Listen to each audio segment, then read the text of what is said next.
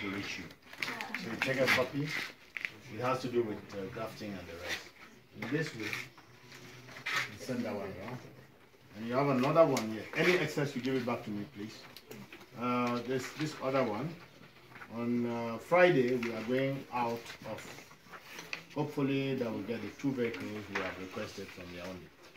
We'll be way out of Mbok to get to neighborhood, which is about 1 hour 10 minutes drive from here, to see a pig farm and to talk about pig production. And the vocabulary is here. I'm giving it now so that we should know all this in French before we get to that farm. And when we're going there, I'm going to divide you people into 4 groups. And each group will have a theme. But you having a theme does not mean that you should not think about what the other groups are doing. So you will participate in whatever questions they are asking. The theme is for you to be able to ask questions around the subject that you have been given.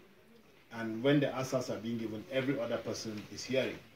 When you come back for a debriefing, you will have to present in the different groups. So the vocabulary is here in French. Take 1 copy and give me back the bag. Okay, thank you, Doctor. Is that true? Yes. Okay. So we're going to go ahead with our course. Hey, 1 minute more. Sorry? The chickens have a problem. I was suggesting that the last group and the group before the one that is on now and the group that is on now, I've given some few guidelines to Erika and to Jose. Jose has opted to be there with you to help you re-establish the situation. And it is happening. We are just lucky, otherwise we could lose more than 50% of those chicks. I gave stern instructions that we should not throw water on the litter. But the place is thick with mud now because of the water that all of the different groups that have passed there have been throwing water on the litter. So parasites are developing there. And actually, when I'm waiting that when you finish re-establishing the situation, we'll have to start treating against, no, we will not spread because we will start treating against coccidiosis. That's the first thing. We did the vaccination too yesterday. Yeah. Was it yesterday? Yeah, yesterday. Yeah, Sunday. yesterday we. So it was Erika and Sarah. We were there to do the 14th day vaccination, which is against Gumboro disease. I'm giving this information because if those people who are in that group, when you start drafting, you should work quickly so that when you finish here, you can go to the chicken house before you go home. And Jose will be there with you to re-establish the situation. And please let us, subsequent groups, make sure before the water goes into the place where the chickens are, no drop of water should drop on it. On the wood shelvings. No drop of water on the wood shelvings. Please, take it serious. Otherwise, as I'm saying, we are just lucky we would have lost about 50% of those chicks already. Yes. So I saw that chickens knocked over the water container one time. Is there a way to secure it so they don't do that with one of their chickens? They knocked the water off. They knocked it over. Yes, that's also another reason. It's not only people taking the water onto the thing. So if you didn't fit it well, if you didn't fit the jar well onto its cover, the chickens are already getting big. They can knock it off. And I would think that it's not even the chickens that knocked it off now because their weight now does not permit them to do that. It was like a stampede. It was like all the... Oh baby, so, yes, there can be a stampede if somebody passed by and made some noise. Heavy hitting of the door, for instance. If some children were there and then they made boom, boom, boom, the chickens can have a stampede and then they can push this thing down. That is not excluded. So please, let's take different precautions. I'm sorry for taking your... Okay, Doctor, thanks very much. Thank you. So you're going to see, let's refresh our memories again. Let's start from here.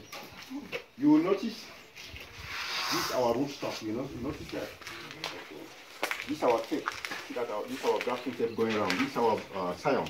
You can see that our rootstock goes right up here. This diagram is trying to illustrate. This is already a grafted plant, and you notice that it's already fully grafted, already bounded, but it's not. The protection paper has not yet been put. When the protection paper is put, the configuration is quite different. You're going to see that when we'll be doing the actual grafting. Okay. You're welcome. This is our rootstock. See, this is our grafting tape. This is our board. We will not yet put our protection paper. You can see. You look in your own diagram. Yeah, just turn to page 10 here. It's page 10, sorry. Yeah. Everybody should turn to page 10. Yeah. On our handout. You see the diagram that is there. You see our rootstock. You notice our tape is already, it's already grafted and bounded. You notice that? Okay. But the protection paper is not yet there. So we're going to see that very soon. So this is the tape? No, this is your board. This is your scion. Yeah, this is your scion. And then you see this is the tape. Oh, okay. Yeah.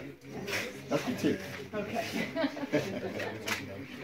Then you go further. There are other illustrations that are a bit more. Okay, we go to page 12. Go to page 12 in your handout.